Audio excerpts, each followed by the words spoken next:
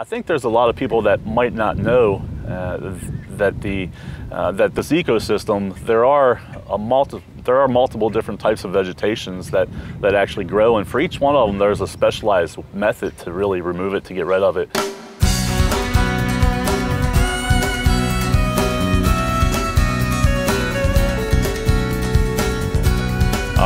Now, no matter if you're spraying or using a mechanical method or even dredging, more than likely you're not going to remove 100%. Right.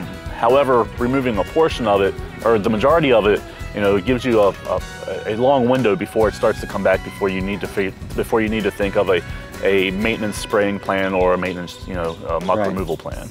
Yeah, because the hydrilla out here used to be really, really bad. I remember that growing up as a kid, and out there in the Indian and Banana River, we used to have schools and schools of black mullet come through. We very seldom I even see any mullet out there. I mean, any significant schools of mullet and stuff because of what's happened out there. I mean, I'm not saying what the fix is to fix all the Indian River and Banana River, but there's probably some stuff that needs to be done. Absolutely. But with all of our drainage systems going into it, it's dang sure not helping out our rivers and stuff, and all this spraying has got to go somewhere. That's true.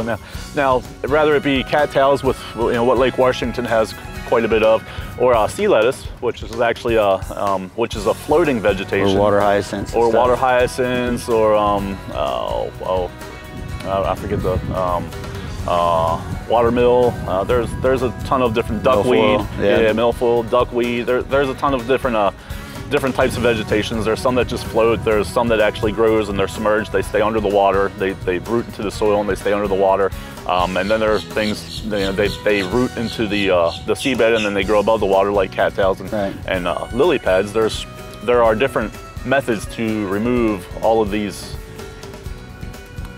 overgrown types of vegetation. So it's not a one-type solution for everything, but I think that we have the ability to customize a solution to clean up whatever the issues may be.